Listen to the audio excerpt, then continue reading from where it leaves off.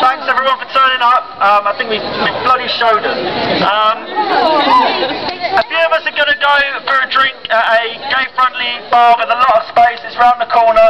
So if anyone wants to go to Wolf Chambers, we can have a nice pint. And that's the end of that.